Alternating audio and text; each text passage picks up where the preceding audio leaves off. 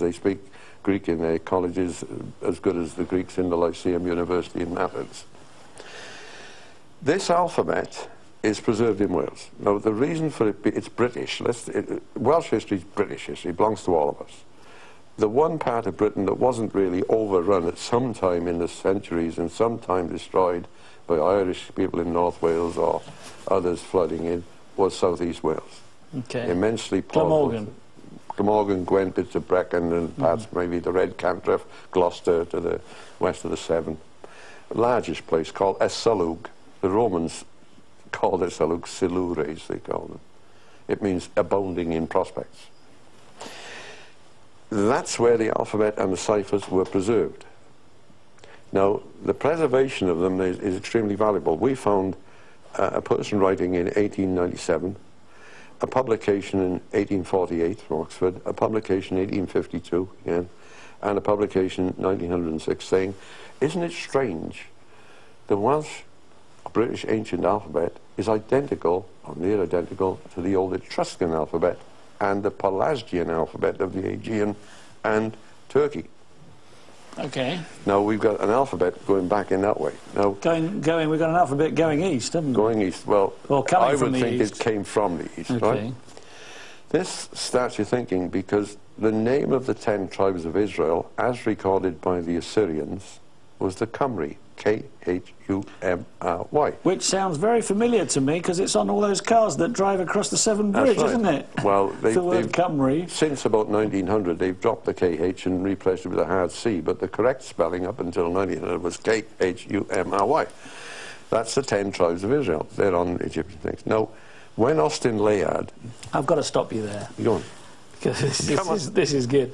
So, are you saying then that the early Brits were in fact the 10 tribes of Israel? Yeah, I'm going to prove it. I'm going to prove it. Well, they didn't get lost. They knew where they were. Nobody else did. They were hiding in Wales. That's right. Well, in the whole of Western Britain. The whole of Western probably Britain. Lancashire, Okay. up Cumbria, up to Strathclyde and so on. But the point is this. When Austin Layard dug up the archives of the Assyrian emperors at Nineveh, and he did this in 1846, the first find was 25,000 clay-baked tablets, all their writings and archives and deal. Yes. Packed them all up, sent them to London British Museum. I've seen them, I think. Later, an Arab general, I think his name was Hormuz, but he found another 5,000. When these tablets got to the British Museum, they were looking at them and they suddenly, wow, some of these have got the ancient British alphabet. Now, there's a coincidence. There's a coincidence. What are the chances of that? Well, wait a minute. You see, you've got the alphabet right through Turkey. The Assyrians now have it in correspondence probably sent to them.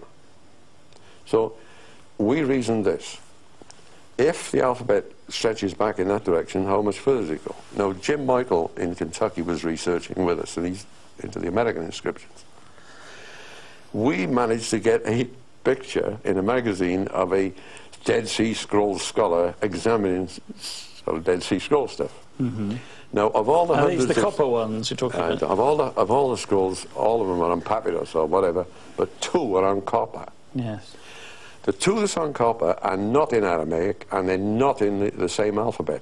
Different alphabet, entirely different, they think, language.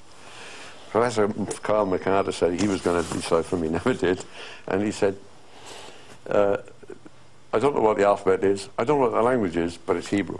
You see? No, actually, that's inspired, because we thought, if these Cymry of the Assyrians, the 10 tribes, are the Cymry of Wales, and that is the route we were following back, you know, then it's highly likely that this could be Colburn. Of course. Which is the language, the Welsh language. The Welsh alphabet. Yeah, the Welsh alphabet. But so it was abundantly clear. So I went out to America and I was with Jim for a few weeks, and he said, and I knew what he was going to do. I'm going somewhere Friday night, he said. So Friday night we drove through all this rain and we got to a Baptist cemetery, big college, and they actually had got some photographs of the copper scrolls.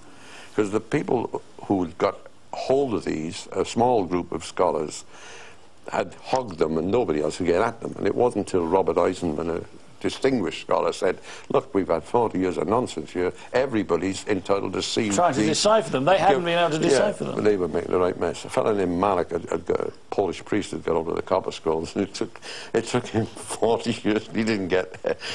But... Hold on, Polish priest.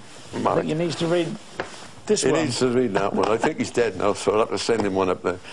Okay. But the point is that we managed to get this. Now we looked at it. Now the photographs must have been taken in the middle of a thunderstorm on a dead dark night with a box brownie camera, because you couldn't really. They deliberately didn't want you to see it.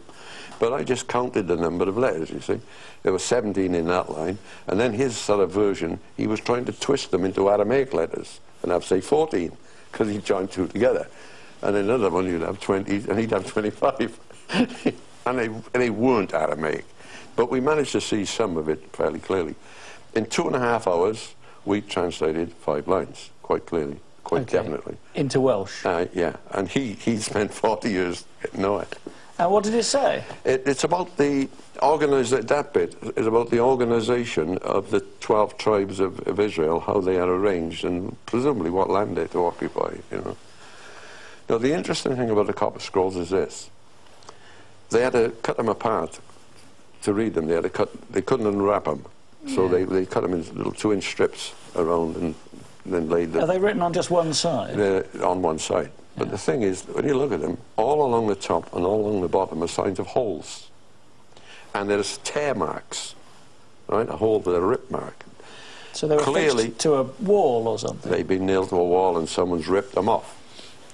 Well, if you think about it, Solomon put golden shields, plates, up on the walls of the temple.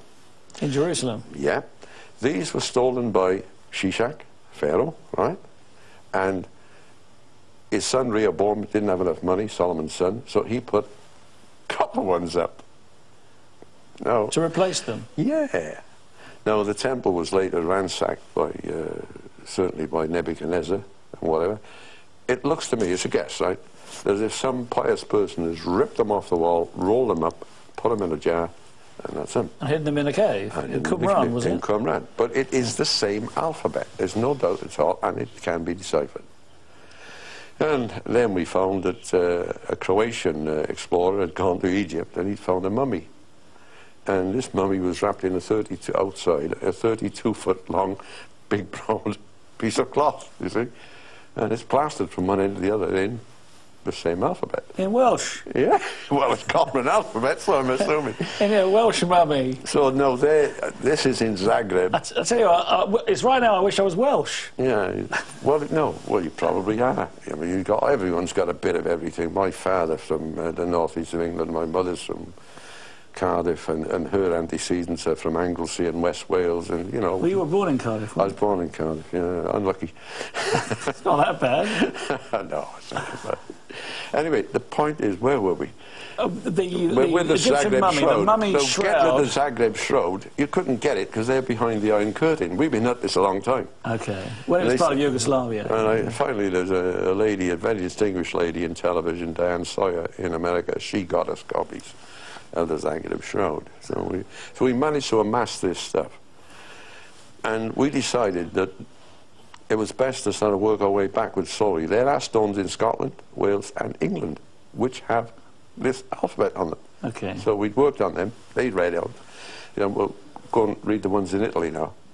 And so I remember writing to Glyn Daniels, a professor, I think, at Oxford or Cambridge. And I said about the inscriptions in Valcamonica on a stone. He wrote back and said, there are no inscriptions on any stones in Valcamonica. So I sent him a photograph. I wish this correspondence to be discontinued. You know? Well, he just didn't want to know. Didn't want to know.